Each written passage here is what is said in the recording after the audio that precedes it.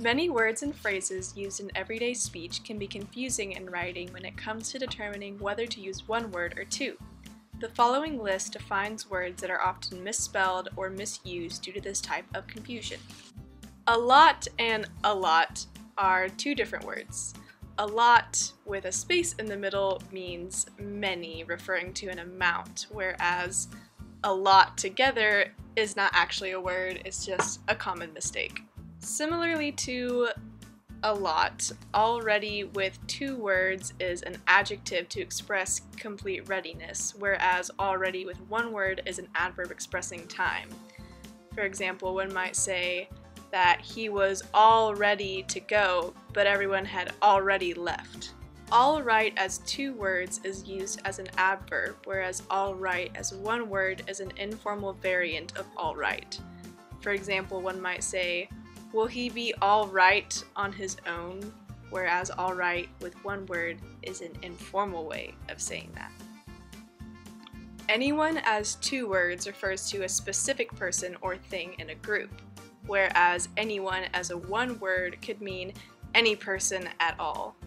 For example, you could say, any one of those papers is a good example, or anyone could exceed at something, meaning any person in general. Any way as two words is an adverb meaning any course, direction, or manner. Any way as one word is an adverb meaning at any rate or nevertheless. For example, one might say, any way they chose offered danger.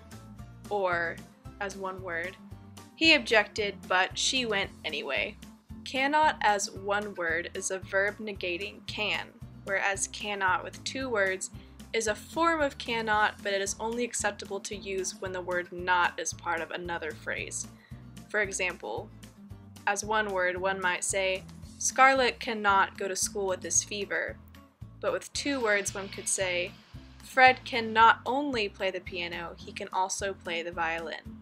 Every day as two words is an adverb meaning each day, whereas every day as one word is an adjective meaning common. For example, one could say, she walked her dog every day. Every day as one word could be used to say, he wore his everyday shoes to work. Maybe as two words is a conditional verb form, whereas maybe as one verb is an adverb meaning perhaps. Both in spite and throughout are often confused. In spite is correctly spelt with two words, and throughout is correctly spelled as one word. Thanks for watching. Check out the rest of our channel. You should like and subscribe, and good luck.